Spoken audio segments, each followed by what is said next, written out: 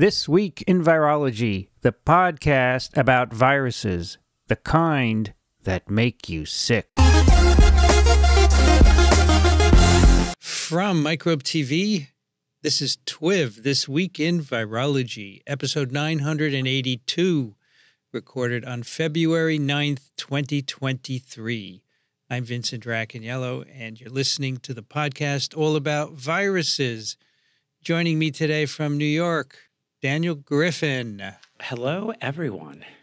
So tell me, Daniel, what's more frequent at the moment, influenza, RS, or COVID? None of the above.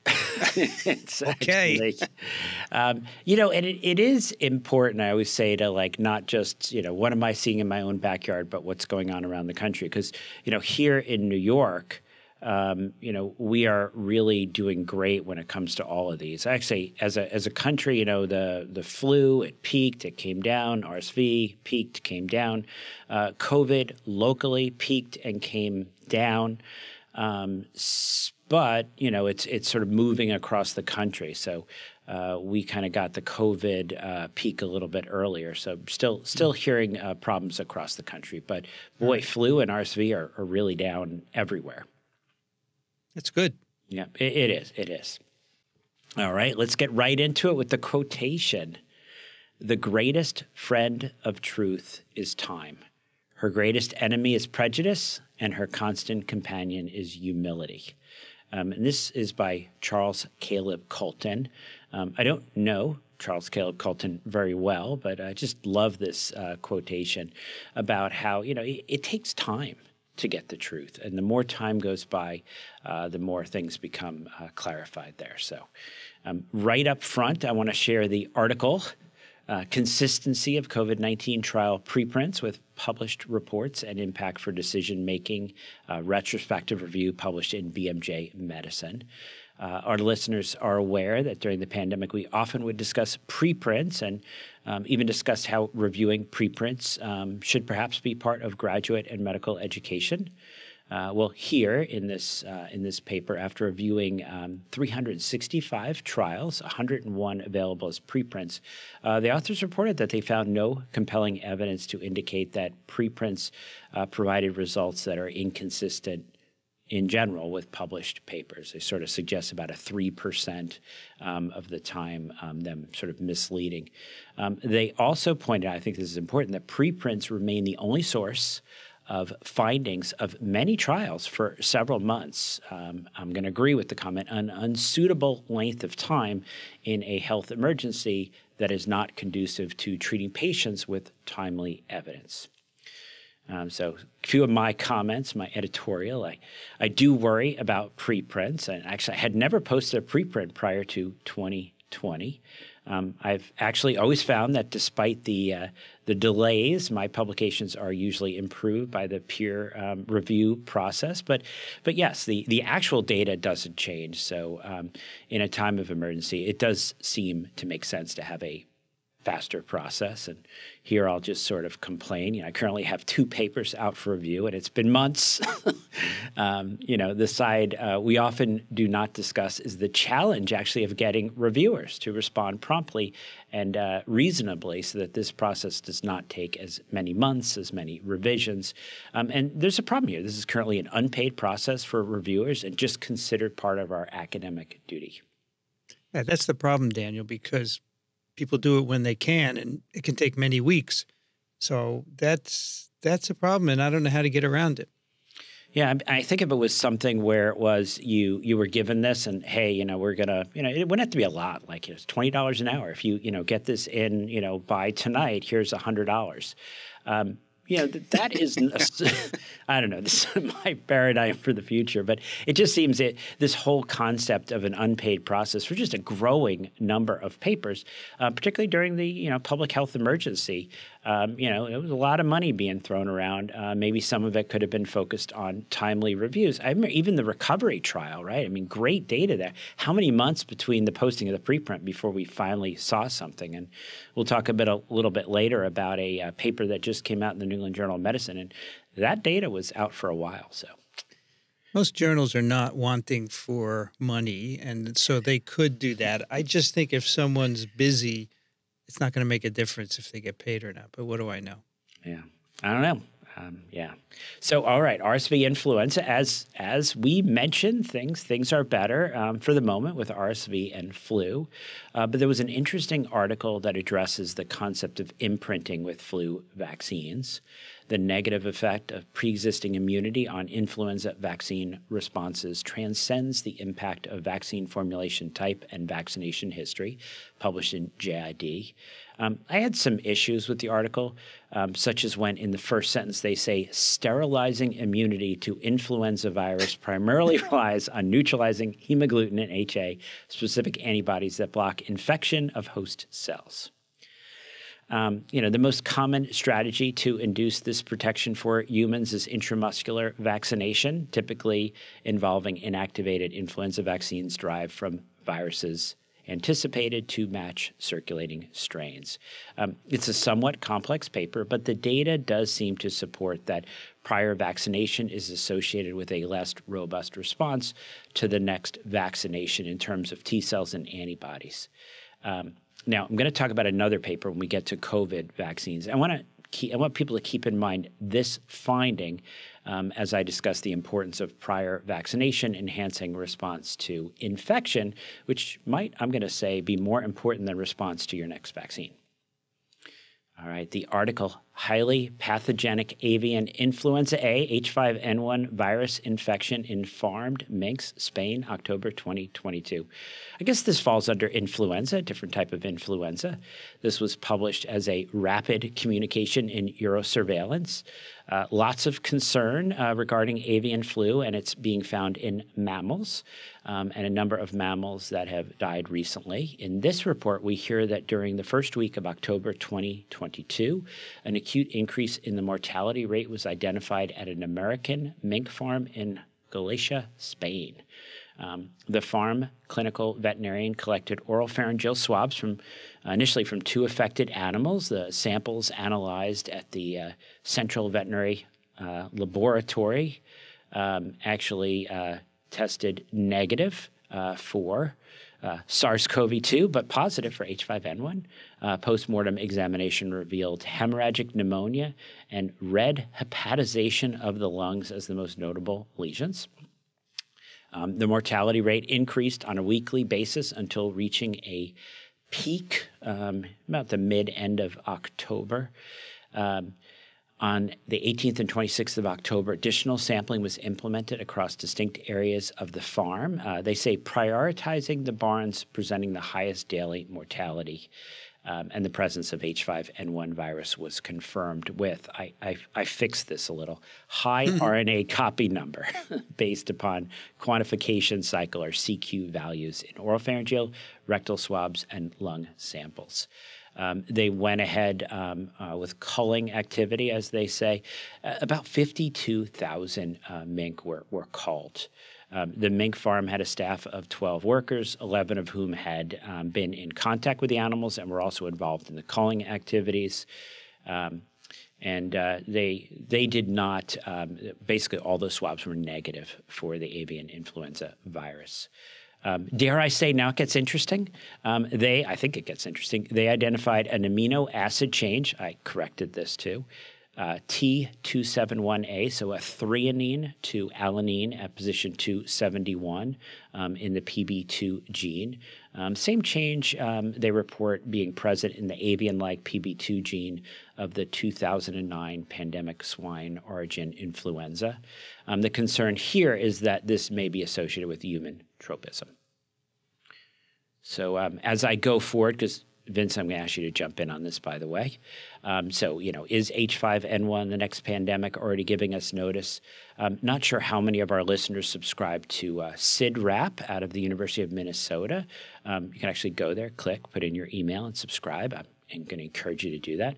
But February 7th, we had the announcement, Peru confirms H5N1 avian flu in marine mammals, part of southward spread. So we hear that in Peru, they found at least 585 sea lions and 55,000 wild birds dead in several of the country's coastal nature preserves. They say likely due to avian flu, and they've confirmed avian flu H5N1 in sea lions, in a dolphin, and then they actually had a lion in a zoo in central Peru with H5N1 identified as likely cause of death. To expand this, the United States so far has reported 110 detections in mammalian species, bears, foxes, skunks, possums, raccoons, seals, and a recent report of 3 grizzly bears in Montana. The H5N1 clade circulating in birds, poultry, and an increasing number of mammals has that amino acid change of which we spoke. 7 human H5N1 infections have been reported, all involving people who had close contact with poultry. Some illnesses were mild, but some were severe or fatal. So far, we're not seeing any human-to-human transmission, but we did, from that mink report, suggested basically mink-to-mink, mammal-to-mammal transmission. So comments, thoughts, Vincent, is sort of hitting the media hard lately. Well, getting into mammals is a big deal. Especially transmitting among the mink. That's concerning. It's also pathogenic. Now, we should point out that this virus has been circulating for over 50 years and has not entered humans in a transmissible way. There have been 400 or 500 human deaths, I think, out of 800 documented human infections. So it hasn't acquired transmissibility. Now, the past year, we've seen a lot of activity in birds. So more replication than we've seen before. And as you know, when a virus replicates, it sustains mutations. And so there's always the chance that the right combination could arise to make it transmissible. So who knows? No one can predict. But the good news is we do have an H5N1 vaccine that could be used in the case of some human spread. Yeah, so that's encouraging, and I think the one side which I think is sort of our listeners' call to arms, right? There's a couple troubling folks who are sort of very worried about us doing research on pathogens such as this, and I actually have to say I think it's really important that we pay attention and do research on pathogens such as this to understand what is it that allows it to get into mammals, what allows it to transmit between mammals. Head in the sand is not a good approach at this moment. All right, measles, just some closure on the measles outbreak in central Ohio after a total of 85 cases with 36 children requiring hospitalization for this vaccine-preventable illness. This has been declared over. There are a few pending tests, but per the CDC, this is officially over with no new cases reported for 42 days, so 2 incubation periods of the measles virus. By the way, none of these children were fully vaccinated. All right, COVID. A couple things right up front. I say 2, but actually it's 3. 1, how good are we at predicting the future? People may have caught the most recent update of the CDC page, COVID-19 forecast hospitalization. Let me just read. This week's National Ensemble predicts that the number of new daily confirmed COVID-19 hospital admissions will remain stable or have an uncertain trend, with 700 to 6,900 new confirmed COVID-19 hospital admissions likely reported on February 24th, 2023. So I love that. It could be stable or it could just do whatever it could do. It's really not much of a prediction, right? I feel like I'm Yogi Berra here. Hey, if you come to a fork in the road, take it. With this wide range, I'm going to be a bit more optimistic. I anticipate we will see, based on prior years and prior experience with respiratory pathogens, that things actually are going to start to improve, and our daily deaths probably dropping from this plateau that's being reported of 500 per day. There's always this pattern of hospitalizations, then deaths. So, as hospitalizations have started to drop, I'm thinking that deaths will start to drop going into the future. So, you've got me quoted here, so you'll be able to go back and tell me whether or not I was right. To the variants, I thought this was interesting. I got some, emotional emotional correspondence as of late. And it's this question is the variant, should they have nicknames such as ones like the Kraken, Hydra, etc.? Where does all this come from? So I thought our listeners might find it interesting to get the perspective on this from T. Ryan Gregory, who is a professor in the Department of Integrative Biology at the University of Guelph, Ontario, Canada. For starters, don't send him or me hate mail, please. But he and a few others feel that the current terminology is too technical and impenetrable for many. He's part of a chat group of genomic researchers, and after the first subvariant monster nickname Centaurus, father of the half-man, half-horse race of centaurs, took off on social media, they started proposing similar nicknames whenever they seemed, as they say, useful with no formal process. Centaurus is also a constellation, but monsters became the style, some from Greek myths, some from Norse. Dr. Gregory says that they are not chosen to be scary especially or to cause alarm, but rather to be distinct. Beyond that, it's pretty arbitrary. Others include the famous human-headed winged lion, the Sphinx, that's BA.5.1, the bull-headed human-bodied minotaur, BF.7, Cerberus, that's BQ.1.1, the three-headed dog that guards the gates of hell. I have to say, I understand the concept that these are just supposed to be, better way for you to remember, but naming variants after monsters does suggest to me some degree of menace. Vincent, I see you shaking your head. But I don't understand how alpha and delta and gamma and omicron are impenetrable. I don't understand that. I understand the subvariants might be, but since when do they have to be household words, right? Most people don't know how to deal with all these variants. So I just don't think you need to do this. And I agree with you. Monsters. And who's going to remember which monster is which one? It's just, this is a problem that doesn't need solving, in my opinion. Okay. All right. Well, so just so people understand the background there. 3, excess mortality. Are we doing as well with COVID as we think? I know there's growing discussions around this topic. So I'm going to leave a link into the COVID data tracker weekly review by the CDC that links to CDC data, including cases, hospitalization, deaths, wastewater monitoring, other information. The very interesting thing is that excess deaths do track very closely with rises in COVID deaths, even when we are not in surge conditions. Every time the COVID deaths go up, the excess deaths go up. One of the things that if you go and look at this, you'll notice is early on when excess deaths went up, COVID deaths, they tracked pretty well. So we're now seeing about twice the excess deaths that we would expect this time of year, but only half of them are attributed to COVID. So what are those other 50% of these excess deaths? So this is going to be a challenge going forward. How reliable is any of our data about COVID cases, COVID deaths? So, Well, Daniel, there could be COVID-related deaths, but it doesn't end up on the death certificate. It could be, psychological issues, suicide, people not paying attention and getting in car accidents, all that sort of thing, all caused by the pandemic stress, but not something you would say is COVID caused, right? Yeah, and I think that's important. I mean, not everyone who dies of COVID, even if COVID is circulating, and not everyone necessarily dies acutely of COVID. In some cases that I think we're aware of with other situations, a recent article about people that end up in the hospital with bacteremic pneumococcal pneumonia. A chunk of those people will have a myocardial infarction in the hospital, and there's sort of a relationship there. So. Children, COVID, and other vulnerable populations. I just sort of going to nod my head to this. I know it's pretty difficult, this whole idea that, hey, 90% of the people that have died of COVID are over 65. They're going to be dying pretty soon anyway. Yeah, if you're over 65, if you care about people who are over 65, then, yeah, that's not so reassuring. So it moves us right into the have a plan.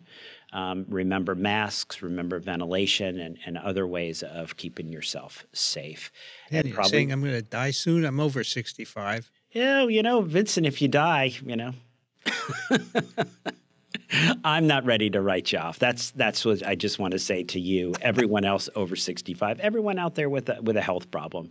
Yeah, we're all going to die. What is the greatest risk factor for death? It's being born. Yeah, but we're all going to die. It's just a question of when and how. And let's try to make that when and how something farther off in the distance. We need to make a plan for microbe TV, okay, so that, keeps going. All right. Yeah, particularly as we have this conversation. So, all right. And what is one of the best ways? COVID active vaccination. So first, I'm going to plug for the TWiV special, one COVID vaccine for them all. Sort of reminds me of a Tolkien thing with Paul Offit. I think it is much better to give Paul Offit a chance to explain his views and for people to listen to this than just to rely on articles where there's a couple piecemeal quotes and you're trying to figure out how much of that was Paul Offit and how much of that was the science reporter. Several people, including John Mascola, sent me this next preprint. Yes, speaking of preprints, prior vaccination enhances immune responses during SARS-CoV-2 breakthrough infection with early activation of memory T cells, followed by production of potent neutralizing antibodies, posted as a preprint. And that's it. It's all in the title. My thought is that we are actually much more interested, as we talked about before, in how a vaccine prepares us for infection rather than the next vaccination. So in this investigation, the authors share data that show heightened spike-specific responses during infection of vaccinated compared to unvaccinated individuals. Spike-specific CD4 T cells, plasmablasts, expanded, and CD8 T cells were robustly activated during the first week. In contrast, memory B cell activation, neutralizing antibody production, and primary responses to non-spike antigens occurred during the second week. As the authors say, these data demonstrate the functionality of vaccine-primed immune memory and highlight memory T cells as rapid responders during SARS-CoV-2 infection. This is an incredibly dense 40-plus pages. I've spent lots of time. I think I'm losing my vision because there's so much packed in these figures. I feel like I need to put them on a big screen and sort of walk through each panel. But Figure 6 is really great for pulling it all together. Figure 6, rapid memory T cell activation and preexisting antibodies represent the early systemic adaptive immune responses during SARS-CoV-2 breakthrough infection. And it's really nice. What they've got is all the different responses in different colors, days post-symptom onset. You can see this really rapid, spike-positive CD4 cells, spike-positive CD8 cell activation. You really see the time course of the response. So beautiful paper, by the way. Preprint. Yeah, beautiful preprint. So there's a 3.3% chance this is all just nonsense. But I don't think so. All right. Well, now I will go to a paper that reminds me of the early days, right? We didn't have a COVID vaccine, so let's just give them a tuberculosis vaccine. The article, Bacillus Calmette-Guérin, so BCG vaccine for prevention of COVID-19 and other respiratory tract infection in older adults with comorbidities, a randomized controlled trial published in CMI. And very simply, in this trial that looked at over 6,000 participants, BCG vaccination did not protect older adults with comorbidities against COVID-19 hospitalization, or clinically relevant respiratory tract infections. Okay, I did want to mention the article about a rare, but it looks like there may be an association here, incidence of chronic spontaneous urticaria following receipt of the COVID-19 vaccine booster in Switzerland, published in JAMA Network Open. So these are the results of an investigation in Switzerland looking at whether an association exists between COVID-19 vaccines and new onset chronic spontaneous urticaria. So I love the methods section. I'll read. 16 local allergists helped identify eligible patients who were then contacted through the Lausanne University Hospital. Patients were sent an online questionnaire link between April 14th and August 8th, 2022. And then using this data, the investigators calculated the crude incidence risk ratio of this chronic spontaneous urticaria per 100,000 persons having received a first booster dose, and estimated the relative risk after Moderna versus after Pfizer. The median time between vaccination and onset was about 8 to 12 days in one of the cohorts, about 9 to 13 in the second cohort. Most of the time, actually, this was associated with the Moderna vaccine. They estimated an overall crude incidence rate per 100,000 persons with a booster at 24 and 19 in the two cohorts, and actually suggesting this was 20 to 16 fold higher after Moderna than it was with the Pfizer. So I'll share a case this week. We have seen a few of these folks with this. You vaccinate billions of people and you're going to see stuff. And this was a gentleman in his 30s, had a number of risk factors. Went ahead, got his Pfizer shot, developed urticaria, probably might have been more likely with Moderna, but this happened. But he was very interested in getting protection, right, because he was high risk. His urticaria is something that it is occasionally, he has what we call dermatographia, where he scratches himself and you could see the lines. Well-controlled antihistamine, so not a severe case. Went ahead, got the J&J vaccine, tolerated that well. Just January, got the Novavax vaccine, tolerated that well without any issues. So. The article, Relationship Between Immune Response to SARS-CoV-2 Vaccines and Development of Breakthrough Infection in Solid Organ Transplant Recipients, the Contrast Cohort, published in CID. I took this really as a suggestion that if a patient failed to show a robust robust antibody response to vaccine, that correlate with a higher risk of a bad outcome. So I'm not sure we're seeing correlates of immunity here. We're just seeing a group that doesn't always respond well. And this sort of goes along with the line, if you're not seeing much after a third shot, maybe we do a fourth shot trying to get those antibodies elevated. And it does seem to sort of add to that getting those antibodies elevated or not are associated with differential risks on a sort of a group population level. Good or bad news, depending on how you look on this, but an update in the MMWR, COVID-19 mortality and progress toward vaccinating older adults, WHO worldwide 2020 through 2022. And here they're actually estimating the percent coverage with a completed COVID-19 vaccination series for the overall population and for older adults from the reporting countries through the WHO electronic joint reporting form.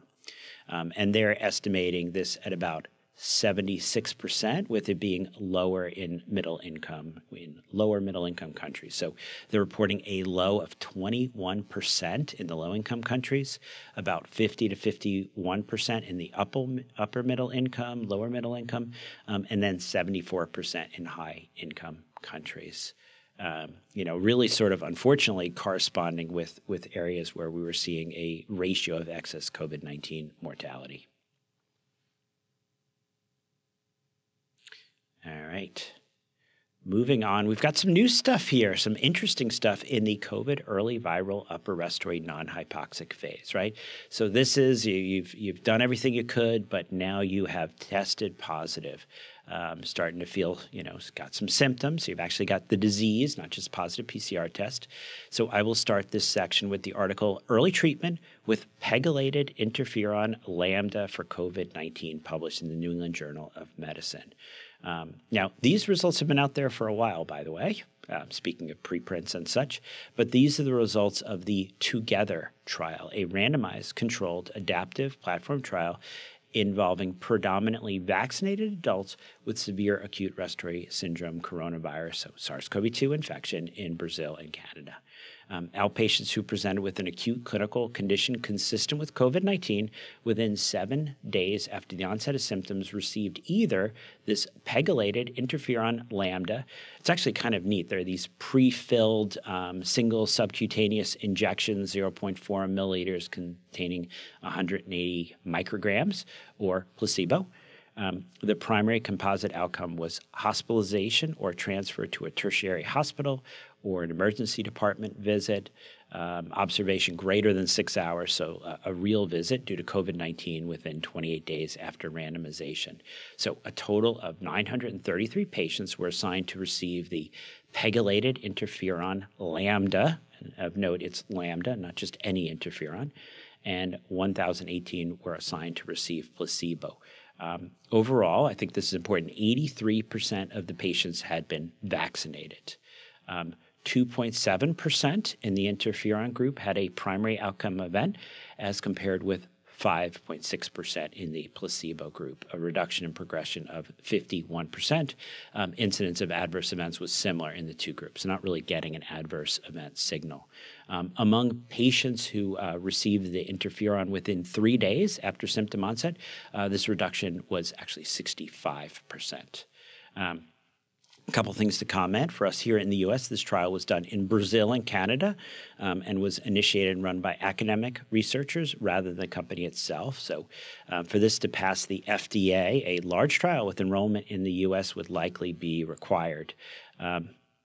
What I like here, I actually find this an interesting approach, is this is really just turning on the body's broad antiviral response. So this could be a general, antiviral boost that looks in the study to be effective and safe. So it's sort of like echinacea that actually works. Any comments there, Vincent? So, Daniel, it's a single injection, right? So does that get around the side effects of interferon that we see with Hep C patients in the old days when we would treat them for long periods of time? Yeah, so that's what I was sort of looking here for, right? Is, if you get this shot, because, right, if when we used to treat patients for hepatitis C with these interferon-containing regimens, you feel like you have the flu for 8 weeks. And a lot of people would, after a while, it's miserable. It really was miserable. It's interesting because here it's sort of, I guess it gets into the mix. You've got a viral syndrome. You feel like you've got a viral syndrome. You can't necessarily tell whether you got the interferon or not as far as, adverse events. But it is helping boost, your immune system to properly target the virus, it seems. And I also like the fact that it's just a single shot. But really, the 51 to 65% reduction in hospitalization, right? It's not great. Okay. It's not as good as, it's interesting. I was going to say it's not as good as 88, 89% that we saw in the EPIC-HR, right, for the Paxlovid in the unvaccinated. It probably is not quite as good as we're getting with Paxlovid in the vaccinated. And that was sort of their I guess, part of the discussion here was these are vaccinated individuals. So they've already had that 90% reduction. And now this is another, 65% reduction on top of that. And I don't really see why you couldn't use this with Paxlovid, right? Boost the immune response and treat with an antiviral. So thinking particularly of our, our elderly folks, our people immunocompromised, et cetera. We got letters from people who they don't like elderly, but we didn't make it up. That was Rachel Walensky, right? I wonder who actually, it's interesting, elderly is different in different countries. I had a partner who came from the UK and they use elderly at a different, so you may need to move to the country that, considers elderly, some older age. All right, Paxlovid. Now, I think this is important. This is sort of our, informing. Last week, we mentioned about the updated EUA for Paxlovid, even mused a bit how it might be interpreted.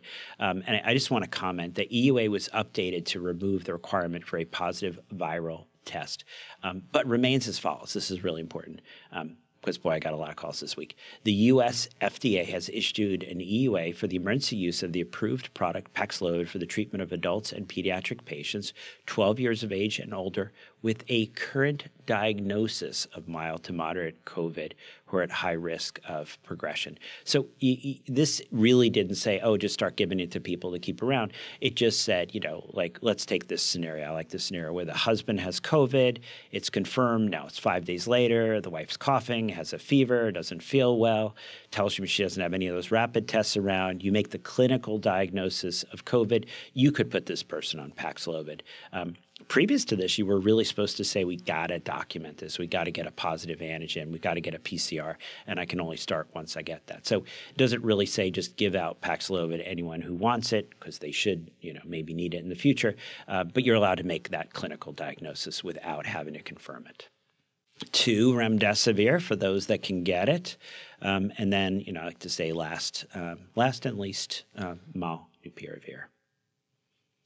When we get to that second week, right, this is a biphasic disease, the early inflammatory lower respiratory hypoxic phase, this is when our options have really diminished. I do that analogy of, if you don't treat during that first week, if you wait and see, this is like waiting to see in a patient with hypertension and then starting the medicine after the stroke. Let's not start treatment after they have progressed to the early inflammatory phase. We can do a little bit with steroids at the right time in the right patients, anticoagulation, pulmonary support, maybe remdesivir if early enough, maybe some immune modulation with tocilizumab. Moving to the late phase, past long COVID. We're going to wrap it up here and go to questions. But I just want to say this is still very much in the preliminary stage, but I thought this was interesting. So I wanted to discuss the article, Long-Term High-Dose Immunoglobulin Successfully Treats Long COVID Patients with Pulmonary, Neurologic, and Cardiologic Symptoms, published in Frontiers in Immunology. So this is a case series, I want to point out. It's not a randomized control trial. Here the authors describe 9 patients suffering from long COVID for a range of, it could be 101 out to 547 days. Ultimately, 6 were treated with high-dose IVIG, 0.5 grams per kilogram IVIG every 2 weeks for a 3-month trial. And if clinical benefit was observed at that time, they would continue. I do want to point out this was not without risk. Even in this small group of 6 people, 1 patient required a port, which became infected with Mycobacterium fortuitum. The port was removed. She was admitted to the hospital with an enlarging wound and fever, required IV antibiotics, oral levofloxacin for an additional 8 weeks. But they did report improvement, and perhaps this is enough preliminary evidence to warrant an RCT. So, Daniel, this is just IVIG. It's not necessarily have SARS-CoV-2 antibodies in it, right? Yeah, so it's just IVIG. And the idea here is that, one of the potential causes of long COVID are a number of autoantibodies, a number of antibodies that are being generated. Maybe they're triggering vasculitis or joint inflammation or cognitive impairment. And the idea with IVIG is you're basically going to target those antibodies, really the FC portion, sort of a plasmapheresis type approach. So interesting stuff. And I will say no one is safe until everyone is safe. I think we demonstrated here we are 3 years into pandemic, and a lot of these low-income countries, we have not done well with vaccines. I know folks here in some of the high-income countries are done with the pandemic, but a lot of these folks have not even had access to their vaccines. So no one is safe until everyone is safe. So now's a good time to pause, go to parasiteswithoutborders.com, click on that donate button. Thank you for everyone. We reached our goal for the Microbe TV fundraiser there, Vincent. So thank you to all our listeners. And we are now in the middle of our ASTM&H fundraiser. So February, March, and April, donations made to Parasites Without Borders will be matched and doubled up to a potential maximum donation of $30,000 from PWB to ASTM&H. Time for your questions for Daniel. You can send them to daniel@microbe.tv. Justin writes, in episode 978, you answered the question about stopping other medications as you start Paxlovid. Seems like a better question is when to restart medications that may interact with Paxlovid, as Paxlovid inhibits metabolism of multiple other medications. How long does the effect last? In other words, if a medication is restarted for a patient before the Paxlovid has cleared from their system, could it cause a rise to toxic levels? Yeah, so it's really interesting because so this is a great question. This is an important question, and we talked about, so let's say you're taking Lipitor or atorvastatin, and then you find out you have COVID, you start the Paxlovid, and so saying you stop that statin, don't take any more. You finish your Paxlovid. The current recommendation is and 5 more days. So you're going to be stopping that Lipitor for a total of 10 days. It's a little interesting. Why 10? Why not 9? Why not 11? It probably has to do with the number of these things on my hands. But yeah, the current recommendation is for the 5 days while you're on the medicine and another 5 days afterwards. And then physicians, pharmacists, you could sort of think about the potential interactions and use some judgment. But that's the current recommendation. Paxlovid is 5 days, another 5 days, and then you restart those medicines that you stopped. Kimona writes, hoping you can chime in on guidance about COVID-positive elderly patients with underlying COPD and baseline oxygen sats 90 to 94%, presenting with relative hypoxia. We see a fair share of these patients, and our ED providers will often give an initial dose of IV solumedrol, 60 to 125 mg, as if treating a COPD exacerbation, despite current guidelines advising lower doses. As you recently reviewed, studies using higher dose corticosteroids in COVID illness had worse outcomes than the standard dosing of Dex, 6 milligrams daily. First, it's not always clear what phase of COVID illness they're in, early viral versus later inflammatory, based on their vague history telling symptoms of maybe just feeling a bit weak for a while and or lack of home testing. But assuming that you have committed to using some steroid due to their COPD, should we be trying to keep this within the DEXA 6 mg dosing range, which my calculations would be prednisone 35 to 40 mg max? I feel like recent COPD guidelines have supported lower prednisone dosing regardless. Why don't you take that one first, Daniel? Okay. So there's a lot here. So for our listeners, solumedrol is often when a patient comes in, they've got chronic obstructive pulmonary disease, maybe they were a smoker or some other damage to their lungs. A lot of times they'll present to the emergency room, they'll be wheezing, they'll be having trouble getting air in and out. And a couple of the knee-jerk things that'll happen in an emergency room, one is these 125 milligram ampules, vials of solumedrol will get pushed in. They might get a nebulizer as well. The challenge here, right, is what can trigger these exacerbations in someone with COPD? Viruses, right? Actually, probably quite common. And when someone is coming in with that being triggered by COVID, all the right points were brought up here. We have found that there is a sweet spot when it comes to the dosing of the steroids. So 6 milligrams dexamethasone, that's about 35, 40 milligrams of prednisone. You're right on with this. 125 milligrams of solumedrol, that may not actually be the right dose for someone with a COPD exacerbation. As mentioned, that may actually be excessive as we've learned more. The other you brought, which is really critical, is are we in that first week or are we in that second week, right? If you're in that first week, you actually can do harm, right? Why bother to vaccinate someone if you're going to shut down their immune system when they're trying to fight off the virus? So trying to avoid steroids if possible. But this is just the reality. This is an art. This is not a science. We don't have any great rapid test that's going to tell you, ooh, we're on day 4. You get that history. We say the history is the most important but the least reliable. So if you're in that first week, if at all possible, do you really need those steroids? Are they really tight? Are they really wheezing?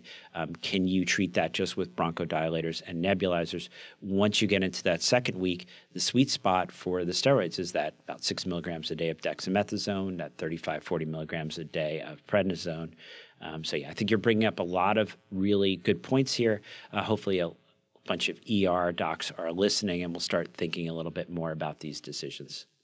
Second, I do worry that we are also doing harm by even giving corticosteroids, especially if the patient is likely in the early viral phase, despite studying antivirals. I fear that very few providers dare avoid the steroids altogether due to the COPD history. I'm not sure what my question really is, but I appreciate any commentary you can give to this conundrum. Yeah, no, it is a challenge, right? And I think that's my advice. Start with the nebulizer. Start to see if you can get them breathing better. See if you really need those steroids when you're not sure where you are. The other is going to be a change in that oxygen level, right? I mean, some folks will come in and they're chronically on 2 or 3 liters of oxygen. Now, if that then bumps up to 4 or 5, okay, then you're going to say maybe I am getting into that second week. But you may want to start with the nebulizer first, try to sort this out. But no, this is a challenge. This is why we go go to medical school, this is why you should, take a deep breath and think about, and not just be following an algorithm, but trying to pick what's the best for that individual patient. And finally, a commentary about remdesivir IV treatment for those patients for whom Paxlovid may not be appropriate. I work at a small critical access hospital and have the benefit of reviewing some of the cost analysis of medications and reimbursements. Both Medicare and Medicaid and many commercial insurances reimburse less than what our purchasing price is now that remdesivir is no longer provided by the government, state under EUA, etc. Likewise for tocilizumab, which is ridiculously expensive, and we have therefore chosen not to bring on board. In the end, our mission is to do what is best for the patient, but there are yet more reasons why rural healthcare institutions are struggling to stay alive. Yeah, no, this is tough. My wife and I were talking about this a little bit earlier about we have so many challenges in our country with regard to healthcare. Things like this. I mean, I remember in Colorado when I was talking to John Bender, actually one of the other docs in town, about how some of the vaccines, like physicians were losing money on vaccines, and he was able to set up some system where the state would actually provide the vaccines, because vaccines were a loser for some of these, financially loser for some of these family practice and pediatric populations. So this is a huge challenge when the medicine that could make a difference is actually something that your organization is going to lose money trying to provide. I mean, a lot of these rural hospitals are struggling financially. And the other is actually a lot of these areas, I think we've talked about, 80% of counties in the United States don't have a single infectious disease doctor. And so for the last few years, a number of us have been reaching out, trying to be helpful, crossing state lines with telemedicine. But when the public health emergency ends, what happens? These counties no longer have the ability for us to reach out. And I will point out, infectious disease doctors, we're not raking it in. This isn't a huge cost, but it is great for people to actually have access to someone who's expert in the area. So a lot of challenges. Maybe this is a time to be writing letters to those congressmen, congresswomen. We need to make some changes. Healthcare is here to hopefully help us be healthier, help us do a better job with public and individual health. All right, Lori writes, three questions. First, I work in a pediatric office in San Francisco. We're considering moving from the Abbott ID Now to the Cepheid Expert Express, so we don't need to stick so many swabs up the little ones' noses. One concern I have is that the Cepheid literature states it has 100% PPA and 100% NPV. Is that possible? Seems suspect. If we just want to do COVID testing, can we trust the ID Now in this current viral environment? The studies I've seen seem already out of date by the time they're published. Any advice?